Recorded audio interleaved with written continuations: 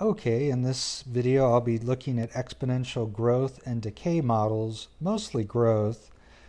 And we're going to start by doing a little review, and that'll lead into some new things. And so first of all, we're talking about continuous compounding here. It says after T years, the balance A in an account with principal P and annual interest rate R in decimal form is given by the following formulas. For n compoundings per year, we have A is equal to P times the quantity 1 plus R over n, all to the nt power. So this is the formula we've used before, and I just want to remind you of the parts. So P is principal, or stands for principal, or the starting amount, and R is for interest rate, and we know interest rate should be written in decimal form. And then n is the number of times the interest is compounded per year. So if, for example, in your checking account, they're applying interest to your account each month, that means 12 times a year they're compounding interest on your account. So n would be 12 there. So that's an example. And then finally, t is time in years. Now it is possible to have t be like in days or months or other units, but normally it's going to be years. All right, so now it does say here for continuous compounding, we're going to use this formula A equals P times e to the RT power. I call it the PERT formula. And really, the difference is instead of compounding, like every or 12 times a year, it's literally a situation where they're applying interest to your account continuously. Now it sounds like you're going to get a lot more money by doing that, but it's not as much as you might think, but it does make a difference. All right, so numbers 1 and 2 are review problems. You might want to try doing them and then seeing how you did, by watching the video. All right, so on the first one here it says Mandy's grandparents invest $10,000 for her at birth in an account that pays 8.5% interest compounded quarterly. How much will be in the account for her retirement at age 55? So first of all, the starting amount is 10,000, so that's our P. The interest rate is 8.5%, so R is going to be 0.085. And it's compounded quarterly, so that means n is equal to 4. And then finally, she's born, and we want to know how much is going to be in the account when she retires at age 55. So that would mean T is 55. All right, so let's go ahead and plug these numbers in. So here's our formula, and P is 10,000, and that'll be times 1 plus R over n, so that'll be 0.085 over 4, and that's all to the nt power, or 4 times 55. So now just be careful when you put this into your calculator that you're getting this answer here, which is $1,021,069.49. So that's a pretty nice chunk of change for this brand new baby when she retires in 55 years. Okay, let's look at number 2. So again, if you haven't already tried it, I would encourage you to do so and then watch the video. All right, so I'm going to go ahead and write the formula. So here P is 5,000. Our interest rate is 0.06. Notice it's compounded semi-annually, so n is 2. It means twice a year they're applying interest to your account, every 6 months. And then finally it says how much will you have as a down payment 6 years later. So T is 6. Notice it says how much. Whoops. Actually, we don't need to discuss that. That's just A. Okay, so let's go ahead and plug in our numbers. So the starting amount is $5,000. It'll be 1 plus r, which is 0.06, over n, which is 2, and that'll be to the nt power. So that'll be 2 times 6. And when you plug that into your calculator, you should get $7,128.80. Okay, let's move on to the next slide. So here it says if $12,000 is invested in a long-term trust fund at 4%, and the interest is compounded continuously, so notice this is continuous, and so this is where we're going to be using that new PERT formula. It says in letter A, find the amount in the account after 15 years. So, of course, t equals 15. So let's go ahead and write down our formula, and let's plug in the numbers. So it's 12,000 is our initial investment. That'll be times e to the rt power. So that'll be 0.04 times 15. And when you plug that into your calculator, you should get $21,865.43. Now in B it says, how long will it take the account to grow to a value of 100,000? So now the initial amount is 12,000, and we're saying it's going to grow to this amount. So that's actually this value here, the A value. And so let's go ahead and write down the formula, and let's plug in A and P. So A is 100,000, P is 12,000. So again, our $12,000 that we invest, we want to see how long it's going to take until it grows to 100,000. So that's our A value. Notice what we're looking for here is our T. It's asking us how long it's going to take. So it'll be times E. Our R is 0.04, and T again is what we don't know. Now when you look at this equation, we've actually solved one like this one previously when we were solving exponential equations. And what we have here is an extra number, because basically if you could get rid of this 12,000, notice we have base, exponent, answer. This is an exponential equation. It's just got an extra number in it. So how could I get rid of that 12,000? Well, all we need to do, since it's 12,000 times e to the 0.04t, let's divide both sides by 12,000.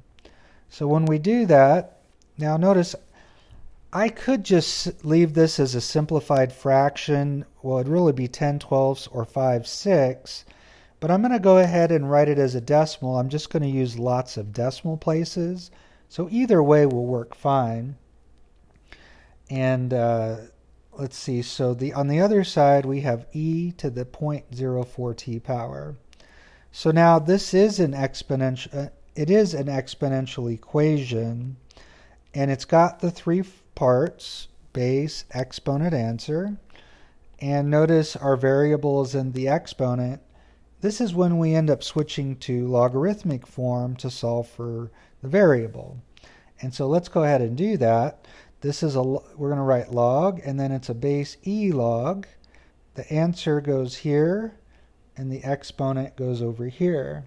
I would remind you of that little around the world thing I do. If you have e to the 0.04t power, you get an answer of 8.3333, which is exactly what we had. And so we've translated this correctly. The only thing is we don't write log base e, we actually write natural log. So I'm going to change that. And we're almost there. We just need to solve for t.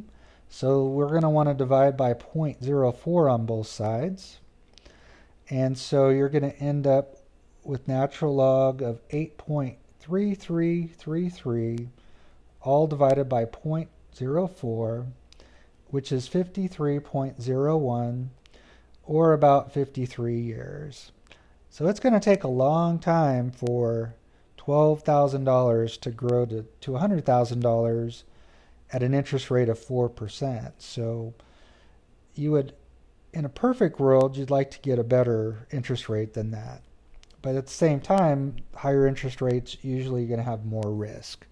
All right, so Let's look at letter C here. It says, how long does it take for your investment to double in value? Now keep in mind, this is the original $12,000 investment. So if we want it to double in value, it's going to go from $12,000 to being worth $24,000. And so now P is 12,000 as it was before, but our A is going to be 24,000. So let's go ahead and write the formula and let's plug in those numbers. So A is 24,000, P is 12,000, and B times E to the 0.04t. And so this is just like solving the equation we just solved up above. I would encourage you to solve the equation using the same steps and then watch the video. Alright, so you should have divided both sides by 12,000. You get 2 is equal to e to the 0.04t power. Now I want to point something out here. Anytime you're doing these doubling types of problems, you're going to end up with an equation that looks like this one here, where you have a 2 on the left side. And here's why. Basically, if this is the original amount, no matter what it is, if you double it here, when you divide by this original amount on both sides, you're always going to end up with 2 here. And so there's actually a formula that people sometimes use that looks like this here, but I prefer to do it this way so you can see exactly where it's coming from. Okay, so, but we should always expect an equation that looks like this when we're, at some point, when we're doing a problem like this where we're looking at doubling values. Or doubling time is what they call this. Okay, so notice we have an exponential equation. We'll want to change that to logarithmic form. So it's log base e of 2 is equal to 0.04t. We want to write that using the ln notation. And let's divide both sides by 0.04. And we're going to end up getting 17.3 when you plug that into your calculator. So it takes about 17 years. All right, let's go ahead and move to the next slide here. It says here, let's see, the function, so this is for population growth. The function P of t equals P naught, or P sub 0. So P naught is how we tend to say that. So P naught times e to the kt power, where k is greater than 0, can model population growth. Now I want you to notice something. This looks a lot like our PERT formula. A equals P times e to the RT power. So the difference is, instead of being the principal or the starting amount, P naught, notice here it's the population, oh wait, no, I got the wrong one here. It's the population at time 0. So it's not a money amount, it's a population amount. And then instead of using R, which stands for an interest rate, we're using K, which stands for a growth rate. But they're both rates. Really, this is just a more general form. All right, so let me erase this, and let's continue on. So P of t is the population after time t. P naught is the population at time 0. So basically, that's our population when we start looking at this town or country or whatever it is. It's the starting population. T is the amount of time, and K is the exponential growth rate. Notice here it says the growth rate must be the same as the time unit. So, for example, it is possible that the time could, like if we're talking about bacteria, bacteria grows extremely fast. So maybe our time would be in hours. And so that means our exponential growth would be a growth rate per hour. So with the problems we're doing, we're going to be working in years, but it doesn't have to be years. All right, so let's look at number 1. it says in 2009, the population of Mexico was about 111.2 million. And the exponential growth rate was 1.13% per year. Find the exponential growth function. All right, so well, let's see. Our starting population, or our P0, is 111.2. Our growth rate, it's not R, it's going to be K, is 0.0113. Just move that decimal 2 to the left. And so let's go ahead and write down the formula. And let's plug in our P0 and our K to get our exponential growth function. So it'll be P of t is equal to 111.2 times e to the kt power. That's going to be 0.0113 times t. And so this is our growth function.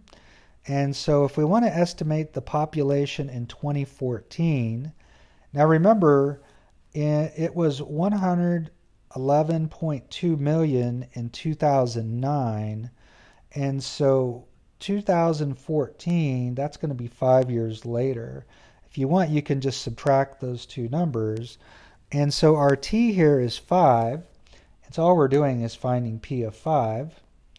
So you'd want to plug that into the formula. And when you put that into the calculator, you should get 117.7. And don't forget, that's in millions. All right, on C it says, when will the population reach 150 million? Notice D talks about the doubling time. So this is very similar to what we did on the previous slide. I would encourage you to give it a try and see if you can figure out how to solve these, and then watch the video. And you can use that previous problem as your guide. Okay, so if we want to know when the population's going to reach 150 million, notice it's saying when, so basically we're looking for the time here. And so let's go ahead and write our formula. And if we want to know how long it's going to take to reach 150 million people, notice A, or not, it's not A in this case, we call it P of t, is going to be the 150 million. So this becomes 150 is equal to 111.2 times e to the 0.0113t. So first we're going to need to divide by 111.2. You're going to get 1.34892. Again, I want to carry a lot of decimal places if I'm going to round.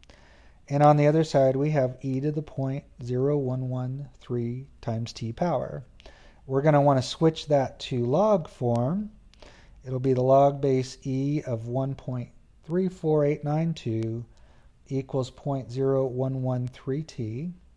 We'll switch that to the ln form and divide both sides by 0.0113. And so you're going to end up getting 26.487. And so that's about 26.5 years. Now, if you want to actually know when that would be, well, you would start in 2009 and add 26.5 years. So that's 2035.5, which would be in the year 2036. All right, let's look at D. So basically, if we're going to double the population, it's going to go from 111.2 to 222.4 million. And so let's go ahead and write out our formula. We need to replace P of t with 222.4. And we're going to solve this the way we previously solved the problem on the previous slide, where we dealt with doubling time. We're going to divide both sides by 111.2. We get 2 is equal to e to the 0.0113 times t power. When you switch to log form, you're going to get log base e of 2 is equal to 0.0113 times t. And we're going to write that as a natural log and divide both sides by 0.0113. And you end up getting t is equal to 61.34. And so it's going to be about 61 years. If you wanted to know what year that would be, you would add 61 to 2009, and you can see that would be in the year 2070. 150 million people, that's a lot of people just for one city. All right, I'm going to go ahead and stop the video here, and I'll do the second part in a separate video.